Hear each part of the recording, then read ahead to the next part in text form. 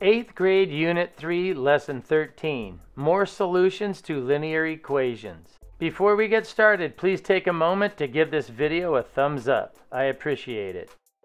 Problem number 1. For each equation, find y when x is -3. Then, find x when y equals 2. A. Y equals 6x plus 8.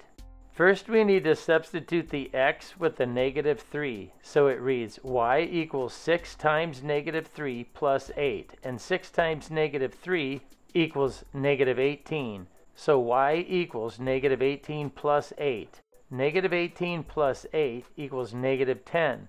So y equals -10 when x equals -3. Now we need to substitute the y with a 2, so it reads 2 equals 6x plus 8. I need to subtract 8 from both sides. 8 minus 8 and 2 minus 8. 8 minus 8 is 0.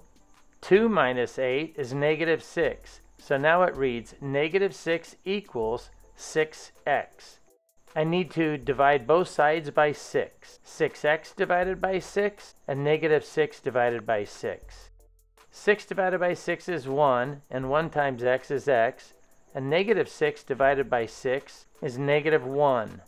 -1 equals x, or x equals -1. So x equals -1 when y equals 2. B. Y equals 2/3 x. First, I need to substitute the x with the -3. Now it reads y equals 2/3 times -3.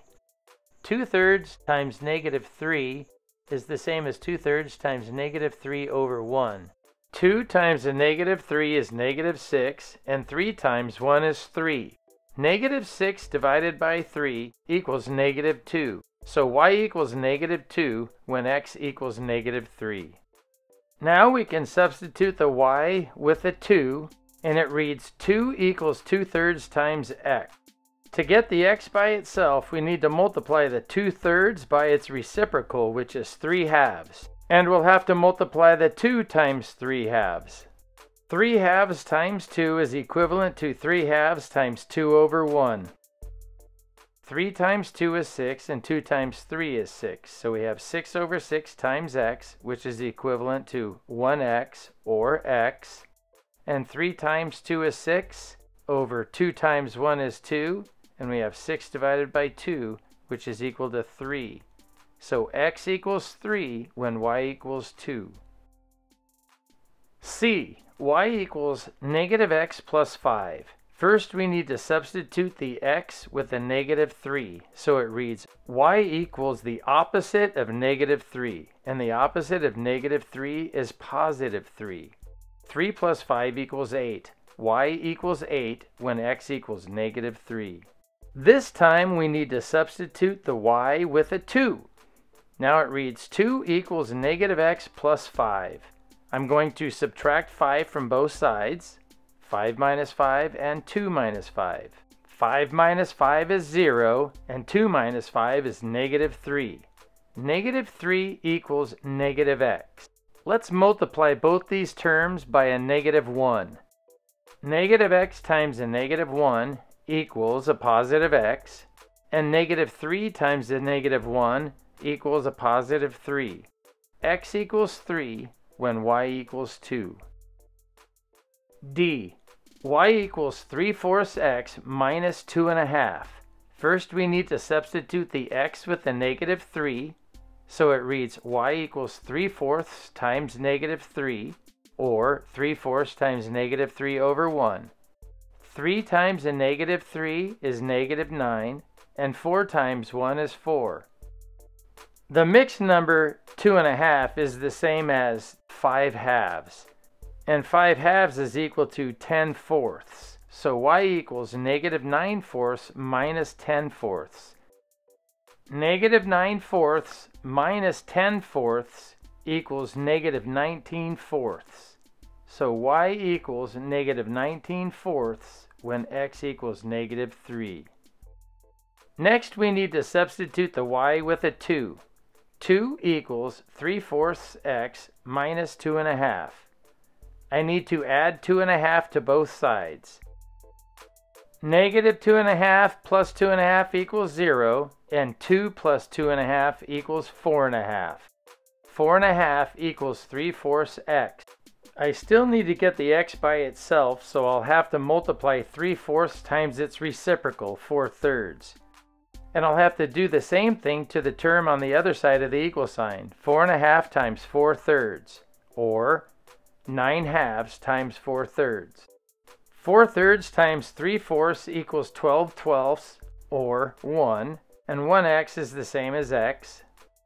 4/3 times 9/2 equals 36/6, and 36/6 is 36 divided by 6, or 6. So x equals 6 when y equals 2. E. Y equals 1.5x plus 11. First we need to substitute the x with the negative 3. Now it reads y equals 1.5 times negative 3 plus 11. And 1.5 times negative 3 equals negative 4.5. So now it reads y equals negative 4.5 plus 11, which is equal to y equals 11 minus 4.5. And 11 minus 4.5 is 6.5. So y equals 6.5 when x equals negative 3. Let's substitute the y with a 2. So now it reads 2 equals 1.5x plus 11. I need to subtract 11 from both sides. 11 minus 11 and 2 minus 11. 11 minus 11 is 0, and 2 minus 11 is negative 9. To get the x by itself, I'll have to divide that term by 1.5, and I'll have to divide the other term by 1.5 as well. 1.5x divided by 1.5 equals 1x, or x, and negative 9 divided by 1.5 equals negative 6. X equals negative 6 when y equals 2. Problem number 2. Match each graph of a linear relationship to a situation that most reasonably reflects its context. Here's a look at graph A, and the y-intercept is located at the origin, and it looks like it has a positive slope, a positive rise, and a positive run. I'll match this up with situation number 4. Y is the amount of calories consumed eating X crackers. The more crackers you eat, the more calories you consume. Here's a look at graph B. The y-intercept is positive, and it has a positive slope with a positive rise over a positive run. I'll match graph B with situation 1. Y is the weight of a kitten X days after birth. The y-intercept represents the number of days after birth, and the slope of the line represents the weight of the kitten gradually increasing as the days go by. Here's a look at graph C. Graph C has a negative y-intercept and a positive slope with a positive rise over a positive run. I'll match graph C with situation 3. Y is the temperature in degrees Celsius of a gas being warmed in a laboratory experiment. Here's a look at graph D. The y-intercept is positive and the slope is negative with a negative rise over a positive run. I'll match graph D with situation number 2. Y is the distance left to go in a car ride after X hours of driving at a constant rate towards its destination. The negative slope represents the car driving at a constant rate and its distance decreasing after time. Problem number 3. True or false? The points 6 and 13, 21 and 33, and 99 and 137 all lie on the same line. The equation of the line is y equals 4/3 x plus 5. Explain or show your reasoning. Let's substitute the points 6 and 13. replace the x with a 6 and replace the y with a 13. 13 equals 4/3 times 6 plus 5. 4/3 times 6 is the same as 4/3 times 6 over 1, which is 24/3, and 24/3 is equal to 8. 8 plus 5 is 13, and 13 equals 13, so this is true. For the next set of points, we substitute the x with 21, and we substitute the y with 33. Now it reads 33 equals 4/3 times 21 plus 5. 4/3 times 21 equals 84 over 3, or 84 divided by 3. And 84 divided by 3 is 28. So now it reads 33 equals 28 plus 5. 28 plus 5 is 33, and 33 does equal 33, so this is true. For the third set of coordinates, we'll substitute the x with 99 and substitute the y with 137. 4/3 times 99 is the same as 4/3 times 99 over 1. 4 times 99 is 396, and 3 times 1 is 3. 396 divided by 3 equals 132. 132 plus 5 is 137. 137 does equal 137, so this is also true. Problem number 4. Here is a linear equation. Y equals 1/4 x plus 5/4. A. Are points 1 and 1.5 and 12 and 4 solutions to the equation? Explain or show your reasoning. Let's substitute the x with 1 and substitute the y with 1.5. 1/4 times 1 is 1/4. 1/4 plus 5/4 equals 6/4, and 6 divided by 4 equals 1.5. Since 1.5 equals 1.5, yes, these points are a solution to the equation. For the next set of points, let's substitute the x with a 12 and substitute the y with a 4. 1/4 times 12. 1 times 12 is 12. 4 times 1 is 4. 12/4 plus 5/4 equals 17/4. And 17/4 is 17 divided by 4, or 4 1/4, which does not equal 4. So no, this set of points is not a solution. B. Find the x-intercept of the graph of the equation. Explain or show your reasoning. To find the x-intercept of the graph, the y value would have to be 0. So let's substitute the y with a 0.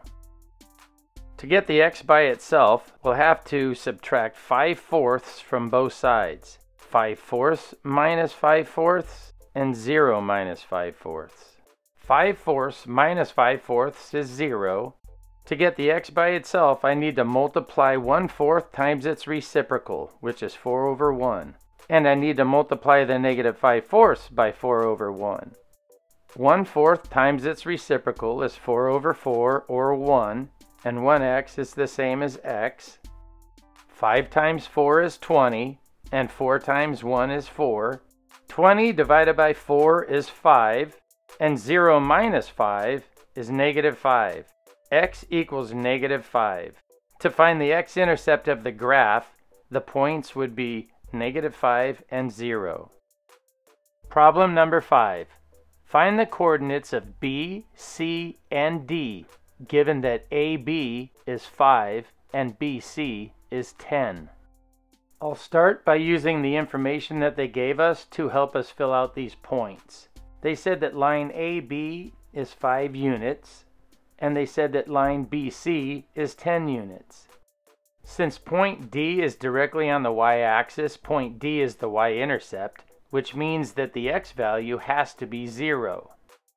They've given us the points for point A, and this is going to help me figure out the points for point B. The x value for point A is negative 2. So if the line AB is 5 units long, 5 minus 2 is 3. So the x value for point B must be 3. Look at the y value for point A. It's -5. That means that this point is located 5 units below the x-axis. Point B is also located 5 units below the x-axis, so the y value for point B is -5. Since the line BC is 10 units and the y value for point B is -5, we know that the y value for point C will be +5. The x value for point B is 3, and the x value for point C will also be 3. And that leaves us with the missing y value for point D. We know that the slope is rise over run, and the rise from point B to point C is 10, and the run from point A to point B is 5. 10 divided by 5 is 2, so the slope of this line is 2. I also know that the slope is the difference of the y-coordinates over the difference of the x-coordinates of 2 points on the same line. Let's use the coordinates for point C and D, 3 and 5, and 0 and an unknown number.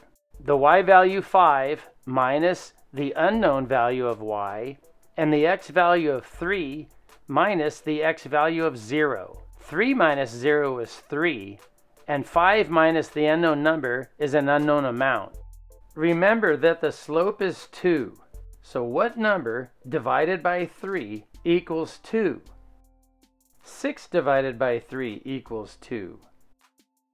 So 5 minus what number equals 6?